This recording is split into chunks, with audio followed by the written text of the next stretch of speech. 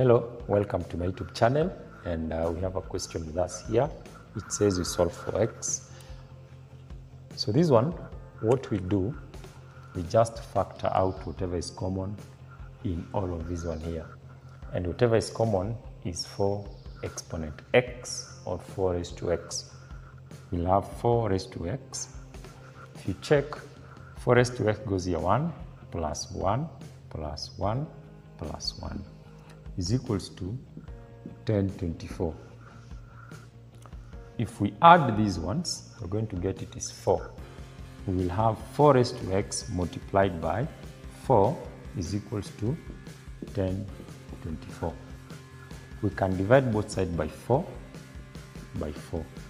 We remain this side with 4 raised to x is equals to 1024 divided by 4, we get it is 256.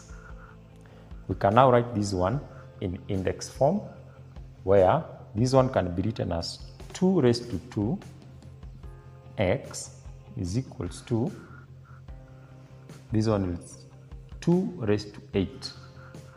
2 raised to 8 is 256. Therefore, using laws of indices, we can multiply this one and this power. We will have 2 raised to 2x is equals to 2 raised to 8. In laws of indices, when the bases are the same, we just equate the powers. We will have 2x is equals to 8. To get the value of x, we divide this side by 2 by 2. Our x will be equals to 4. And that is how we solve.